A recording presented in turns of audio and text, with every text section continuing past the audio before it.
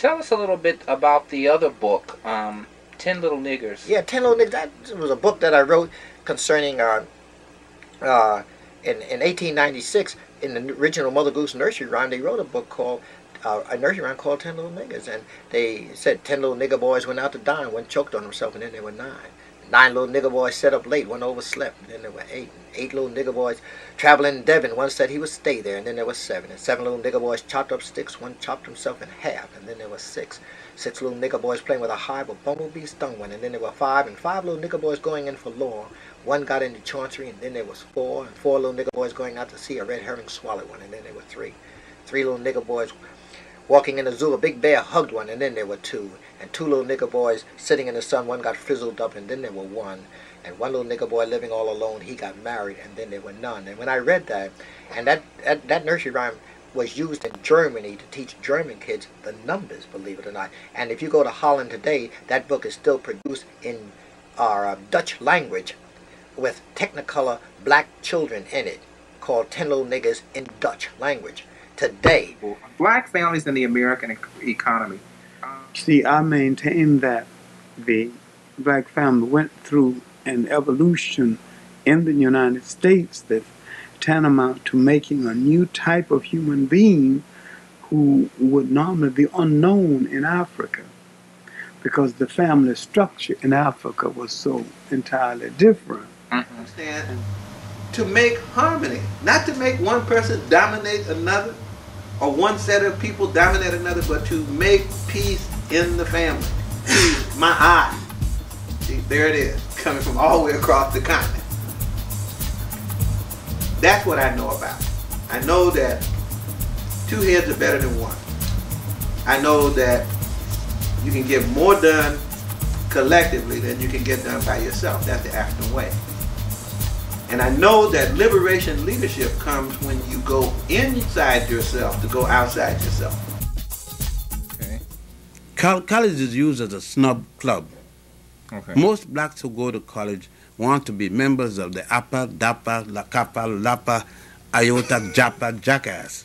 And then they come out spreading the damn Greek pin and the Greek letters, and they're freaks. When they come, instead of Greek, they're freaks. Black Greek, as if the Greeks were something. They don't know that the Greeks got the education from the Ethiopians, the Egyptians, and the others. Complete extremes. You see, what you see is black kid going to white neighborhood to become white. Right. Training to become mentally white, but remain physically black. Right. So that what you got is a messed up black child. To combat the Ku Klux Klan. Okay. And we formed the Center for Democratic Renewal. Our main job is to fight the far right. At the time, the Klan was it. Okay. Now what we're dealing with is no longer we're simply dealing with the Ku Klux Klan. Ku Klux Klan is the least program of the groups. Okay. The less dangerous, actually, the groups we're dealing with. All right? Okay. But you have to deal with war, the white Aryan resistance, right? You have to deal with the underground that robs banks and brings trucks in order to give money to all of the to the white resistance organizations, given as much as $600,000 to one group. See, the Klan, what we were trying to do early was to get rid of the Klan right quick, but the whole racist surge was far beyond the Klan. Okay. See, and that's why we have to see that, for instance, the Nazis, the Nazification of the Klan. See, the Klan used to think about simply terrorizing and intimidating blacks. Okay, right. With the Nazification of the Klan, their whole theology, their whole philosophy was different. What they wanted to do was the elimination of black people, right? Okay. By any means necessary, if you like using those terms. Okay. Is so that they bolstered that with their own religion, which is the identity church. One other question, Liberia, and its relationship with, was Liberia the continent, not the continent, but the country that was built as a result of Americans leaving? Was that part of the Garvey movement there? And Liberia. So this was a resettlement of Africans from the continent, and then later in the 20s, you know, the Garvey movement had some people, some numbers of the Garvey movement from the United States went back to Liberia and joined this previous settlement.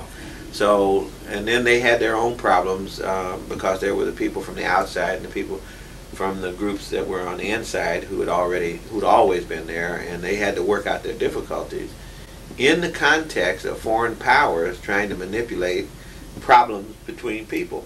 Okay. So a large part of what you're seeing right now in Liberia is the outcome of foreign domination, and in the case of Liberia, it's United States domination, because that's the only thing, only place on the continent where the United States really had overt toehold. You know, almost all the other countries are identified with England, France, Portugal, or something like that. But the United States had a pseudo relationship. It wasn't really a colonial relationship, but Liberia really wasn't out from under the thumb of the United States. And maybe we need to call for white studies programs also.